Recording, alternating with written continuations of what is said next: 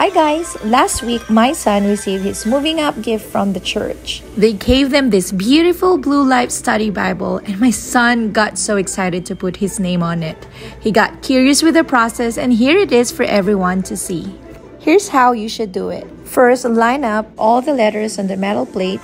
Be careful and check if the spelling is correct, because if not, it will be a challenge to remove and correct it. Then just put the metal plate inside this interesting machine and wait for it to preheat. Silver, right? Yes, ma'am. Check the machine if it's working.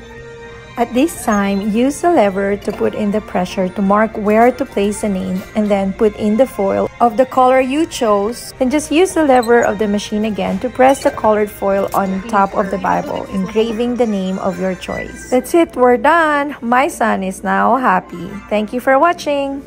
It's now your turn to engrave your Bible.